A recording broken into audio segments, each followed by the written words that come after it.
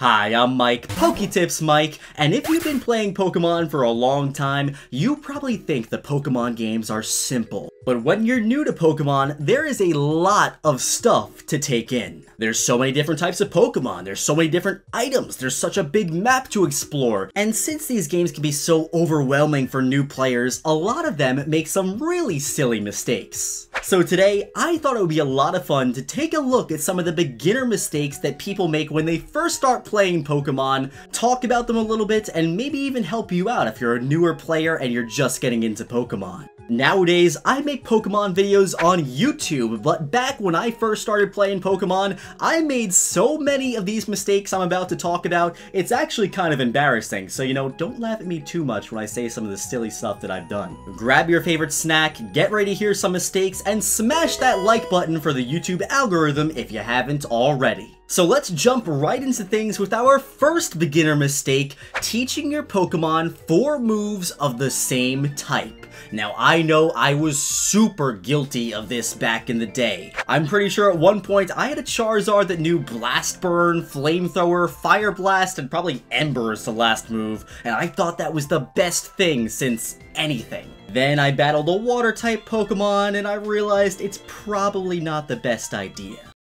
One of the best things you could do with your Pokemon is teach it a diverse moveset so it can cover a lot of bases. Sure, having Fire-type moves on your Charizard are great, but it's always good to have a mixed moveset so you can hit Pokemon with different types of moves, so if a Water-type comes out, you're not totally useless in battle. I also want to give an honorable mention here to teaching your starter Pokemon all HM moves. Now, I know I've done this way too many times, and it always seems like it's with the Water-type starter. Since there are so many Water-type HM moves like Surf, Waterfall, Dive, Whirlpool, it's so easy to turn your Swampert into something that knows 4 HM moves.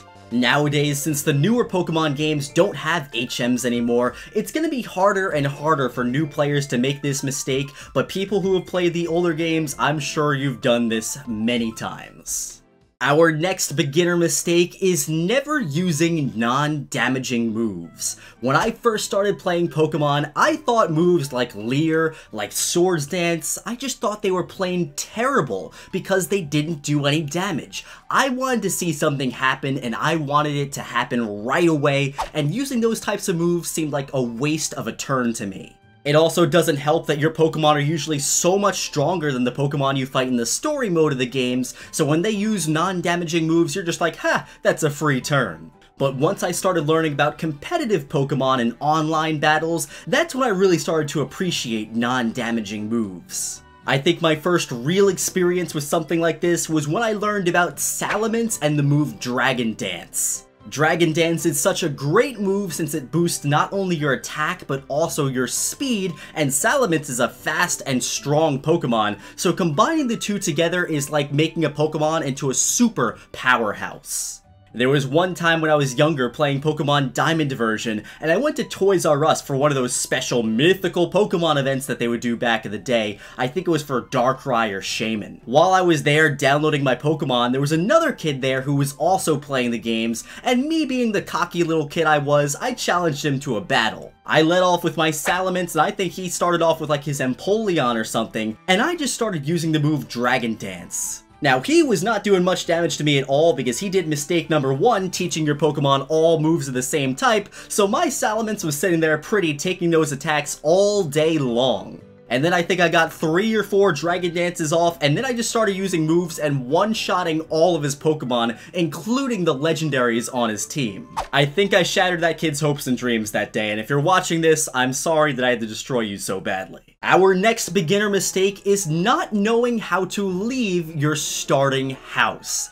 Now, I'm not sure if this happened to anyone else, or if it was only just me, but when I got my Pokemon Gold version, I was stuck in the starting house for probably around 8 hours. Pokemon Gold was my first video game ever, so I didn't really have an understanding of how these things worked, and the sprites back in the day weren't really that intuitive. To leave the house in Pokemon Gold version, you have to find this weird spot in the wall that has like 3 gray tiles next to it, and for some reason to young Mike, that just did not make any sense at all. I spent hours just walking around the room looking for something secret to interact with, but I was having a great time. I think at that point, since it was my first video game ever, I was just still in shock about being able to control a character. Nowadays, you probably take this for granted every single time you play a game, but that first time you ever turn on a video game and you're controlling something that isn't yourself, it's mind-blowing. So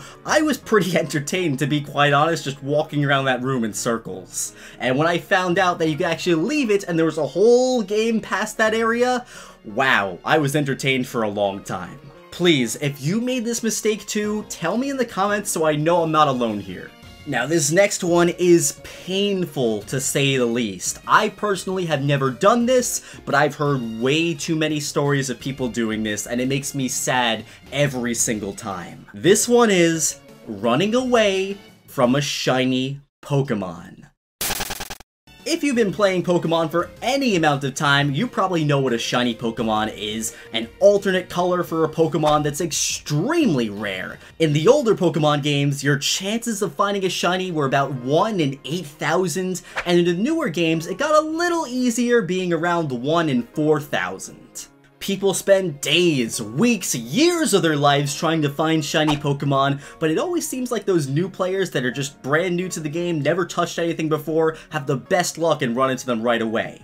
And what do they do when they find these shinies? They think there's something wrong with the game, and they turn it off, they run away from it, and they lose the shiny. Ugh, that just gets me mad thinking about it. And the worst part is when people post online after they ran away from the shiny and ask what happened. On Pokemon Emerald, why was my Mudkip purple? I started the game on my GBA, and when I picked my first Pokemon, I chose Mudkip. But when I had to help the professor and fight off the Zigzagoon, my Mudkip was purple, not blue. Was this a glitch? I restarted the game and got a blue one, but I'm just wondering if this has happened to anyone else. That was a shiny. You reset the game over a shiny. Alright, on to something slightly less infuriating, mashing A when you're trying to catch a Pokemon.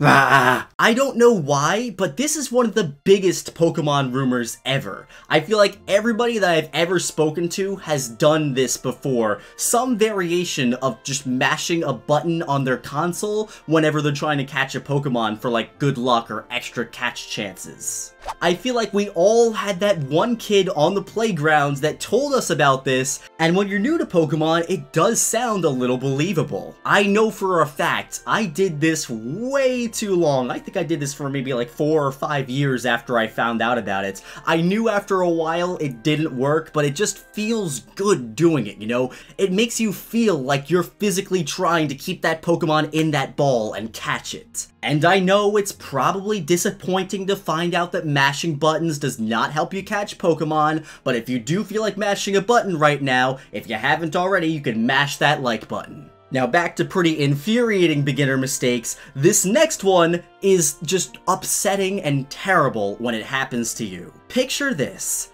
You're up late at night, and you've been playing Pokemon for about 4 hours. You went all the way from the 4th gym to the 7th gym, and you just caught a legendary Pokemon. Now you're ready to go to bed and continue playing the next day, so you turn off your game. But wait! You forgot to save, and you just lost all of that progress. Ugh, that is the worst when that happens to you. I know I've done that way too many times, and nowadays there are a lot of games that just automatically save, or online games that save as you play the game, so it is understandable for new players to think, hey, everything I do is just automatically saved, so I can just turn off my game and continue. But no, Pokemon games are not like that. If you don't save your game, you're losing that progress. And our last beginner mistake is using your Master Ball on something silly. The Master Ball is one of the rarest, most powerful items in all of Pokemon. You throw it at something, and it'll catch it without fail. Usually, you could only get one Master Ball throughout your whole playthrough of the game, and lately the newer games have added ways for you to get more, although it's very hard. But a lot of beginners just don't seem to understand the importance and the power of the Master Ball, and they go ahead and throw it at something silly like a Pidgey or a Tata. Although, I guess throwing it at something silly is better than saving it in your bag and never using it. That's generally what I end up doing with my Master Balls. I'm always so afraid to use it because I'm just waiting for that perfect time, and that perfect time never seems to come, so I just have my Master Ball sitting in my bag, never to be used. And my friends, that is going to conclude my list of beginner Pokemon mistakes. I have made basically every single mistake on this list. It's kind of embarrassing sharing that with all of you guys. Now you guys probably think I sucked at Pokemon back in the day, but there's no better way to learn about becoming better at Pokemon. If you don't make the mistakes, you can't learn from them and become better. So I think it's good to make mistakes. In the comment section below, I want you to tell me what your biggest beginner mistake was. Please, please, please have mistakes worse. And again, please, please, please, if you got stuck in a starting room in Pokemon, let me know so I don't feel alone there, because that is really embarrassing. If you enjoyed the video, give it a thumbs up, subscribe to the channel if you're new, and my friends, I'll be seeing you in the next one.